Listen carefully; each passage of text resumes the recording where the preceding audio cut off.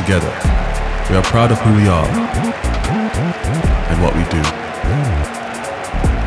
We are a founding member of the Football League. We are 1884. We are positive, inspired and passionate. We are now. We are moving together. We are ambitious and driven.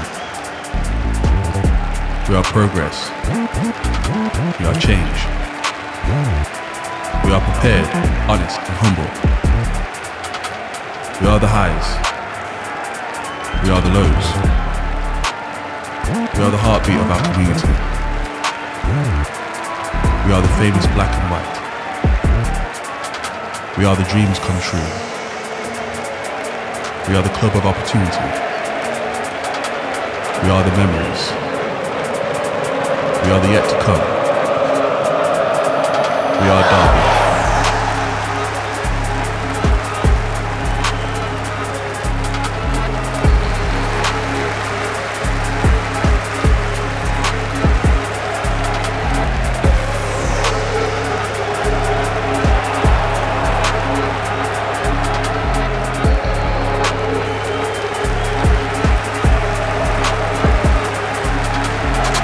Complete faith in you lot as a group. The bench is significantly stronger than theirs and we'll make change when we have to. And I can't express it enough to you. You have to gas out, you have to be brave on set pieces, right? And I brought all them in the room, so I want you to look at them. Because they're the people that work hour upon hour upon hour trying to help you all the time. And they're the people that will be there at the end of it to congratulate you and to be sorry for you.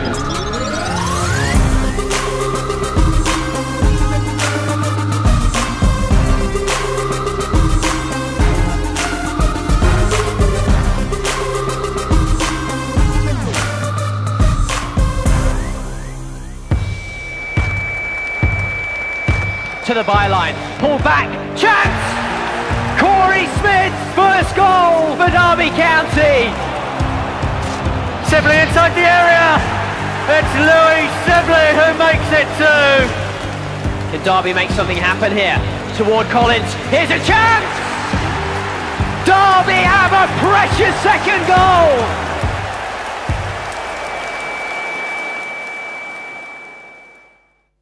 Hello, welcome to the preview show from RamsTV and happy Halloween. Tonight, Derby County face Northampton Town in a league fixture for the first time since the late 1960s. It's also a chance for the Rams to get back to winning ways.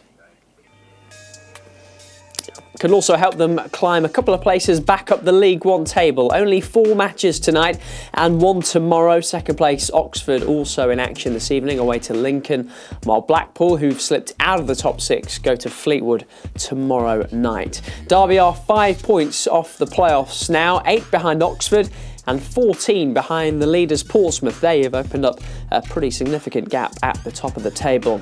Northampton only out of the relegation zone on goal difference, though they do have 2 games in hand on Carlisle, who currently occupy the final relegation spot. Cheltenham have managed to drag themselves off the bottom of the table.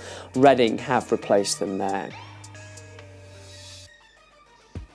Of course, tonight is all about what happens here at Pride Park Stadium. We've been talking to Derby boss Paul Warne ahead of tonight's game against Northampton and also Saturday's defeat at Stevenage.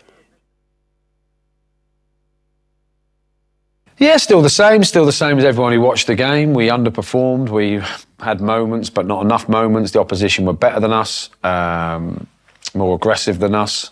And deserve their win. So my feelings are still the same, that if we're going to be successful, we have to pick points up on the road. We have to be better than that, and I think the lads agree. But you can't keep saying the same things all the time and doing the same things because expect a different result. You're insane, aren't you? So, yeah, so my feelings are still the same. I was disappointed straight away when I come out and do my press, and I understand everyone's frustration because we have to be better than that. And, yeah, we all see the game the same way, I think. A phrase you hear used a lot in American sport, actually. You have to earn the right to play. Are you doing that enough in these away games at the moment?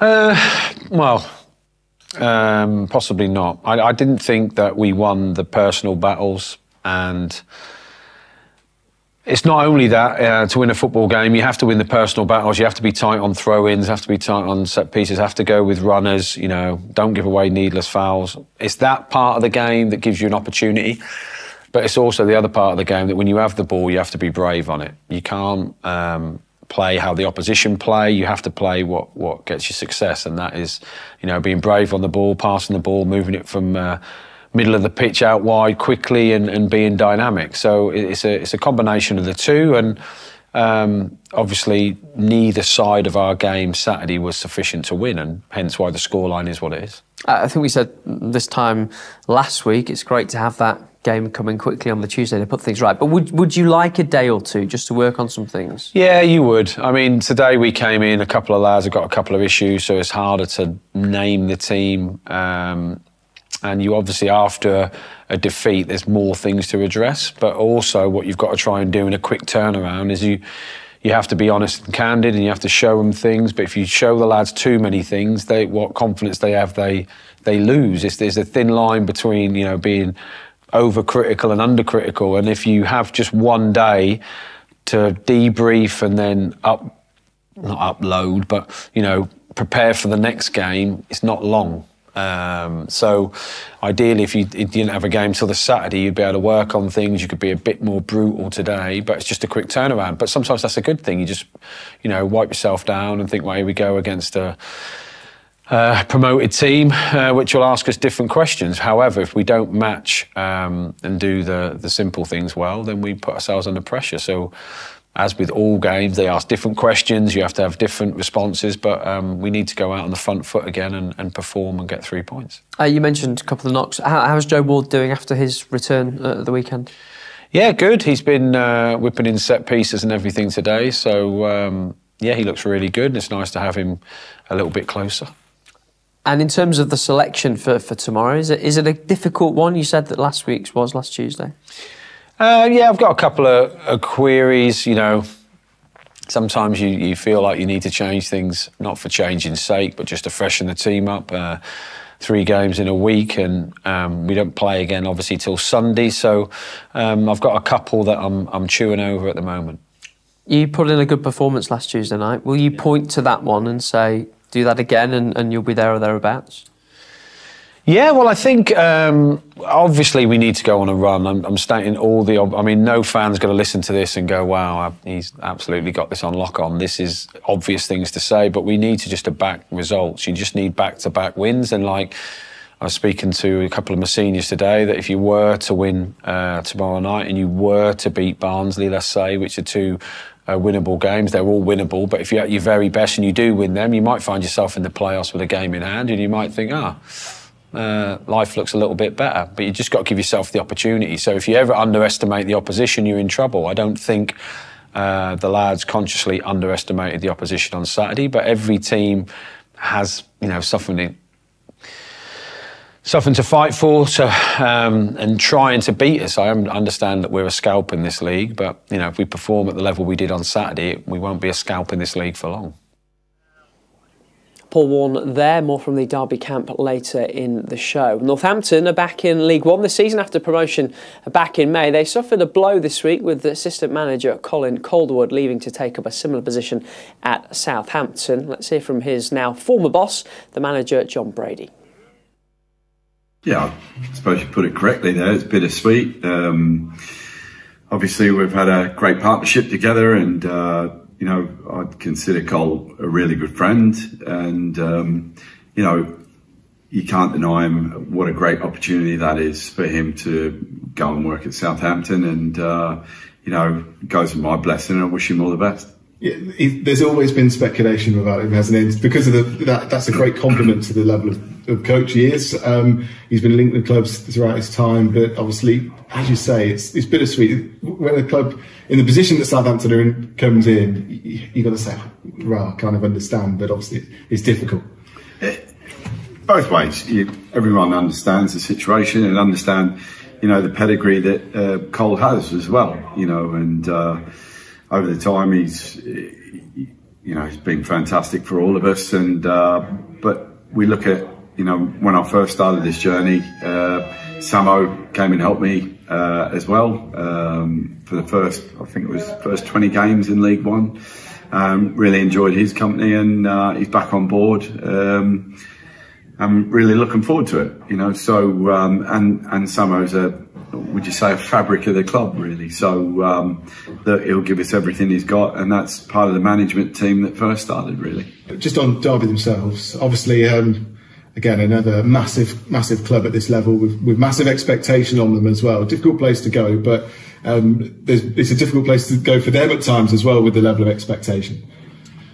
Yeah, look, things like that won't really concern me tomorrow night. It's how well we play and how we can implement our game, you know, or ourselves on the game, and that's what we'll be focusing on doing. And you know, we've got to nullify all their threats, and we know that they've got some good players, and you know, a top squad for this level. But we believe we can compete with anyone at this level, and that's what we're looking forward to tomorrow night. Yeah, we've seen, haven't we, even in the game so far, every League One fixture is difficult, presents its own challenges. But when you play a team like Derby and you go through their threats like you do, and you look at their individual players and the level they've played at before, do you get that extra little bit of kind of fire and enjoyment out of that, trying to stop those players? Well, this is what we're up in this level for, pitting our wits against all sides in this league, but especially, you know, it's one of the bigger challenges at this level, and you know, that's what we're looking forward to. See if we can,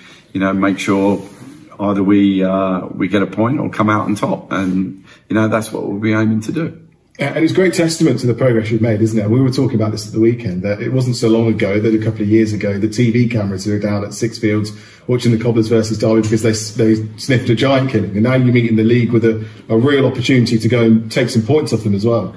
Yeah, of course, and obviously this is what like we said, Jake, we've worked hard over the last couple of years to get ourselves back in these types of positions, and obviously it'll take a lot of hard work throughout the season to maintain that, and that's our aim ultimately, and that we aim to put on performance and win tomorrow night, and we know that I think we've got 12 to 1400 coming tomorrow night, and we really appreciate that support, and we want to make our fans proud of that performance tomorrow night. Jon Brady there. Well, like Derby, Northampton are trying to get back to winning ways tonight. They've lost 3 of their last 4, including a 2-1 defeat at Bolton 10 days ago. Their only positive result recently was a 2-2 draw with Leyton Orient last weekend. A big defeat tonight could see them drop into the relegation zone, and Northampton have bounced between Leagues 1 and 2 in the last few years. 2 relegations and 3 promotions in the last 9 seasons alone. A big night for them tonight, coming to Pride Park Stadium. Joe Ward also looking to make a Pride Park return this evening. He was finally back out on the pitch at Stevenage on Saturday, 2 months on from a freak injury suffered here against Oxford United in August. Yeah, it's felt a very long time. It felt like half a season, to be fair. So long. Been very frustrating. Because obviously I just wanted to be out there, you know, being part of it and that, but just had to be patient with it and let it heal and stuff. So yeah, I feel like I'm in a good place now, and I'm ready to go. Paul Warne has said before, and I've the same. I don't think I'd ever actually heard of the injury before. Can you just explain what it was you did and sort of what the process has been to rehabbing it? Yes, so I tore my plantar fascia.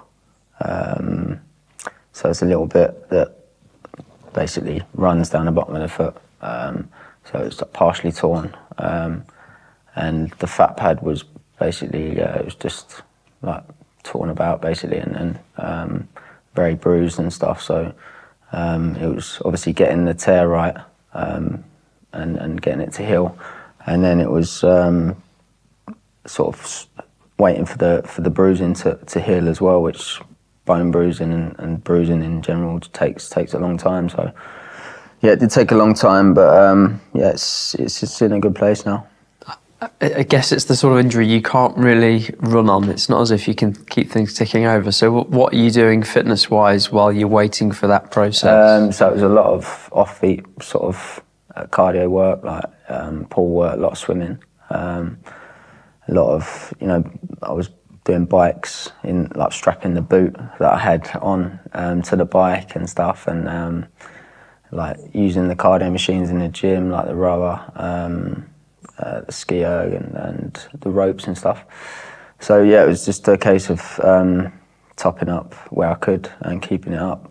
And I know injuries are part of the game, and everyone goes through them to one extent or another, but the timing of it, 3 or 4 games into your career at a new club and had started really well, I mean, that must have been a real kick in the teeth for you. Yeah, that was the most frustrating thing, just because, you know, good pre-season, done well, and was hoping to take that into the start of the season, and then obviously you get an annoying injury, so yeah, very frustrating, but you know, I just wanted to get back as quick as I could and get back to doing what I was doing pre-season and get back to you know, helping the team and stuff.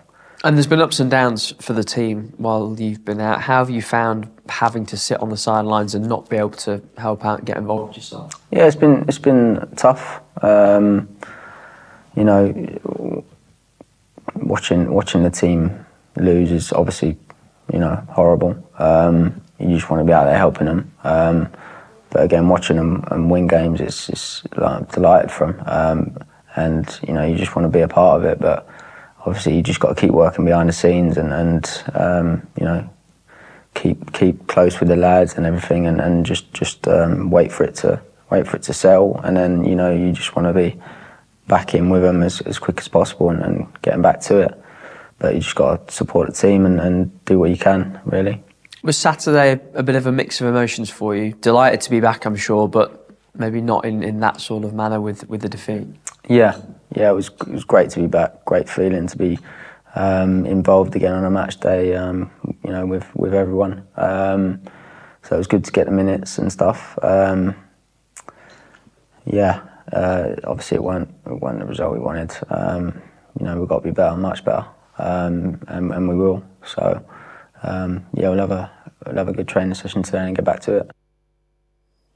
That's Joe Ward, and that's all from this edition of the preview show. RamsTV returns tonight with Matchday Live from 7:15. Derby County against Northampton Town is available worldwide, including in the UK. So get your Game Pass now at dcfc.co.uk. We'll see you then. Goodbye.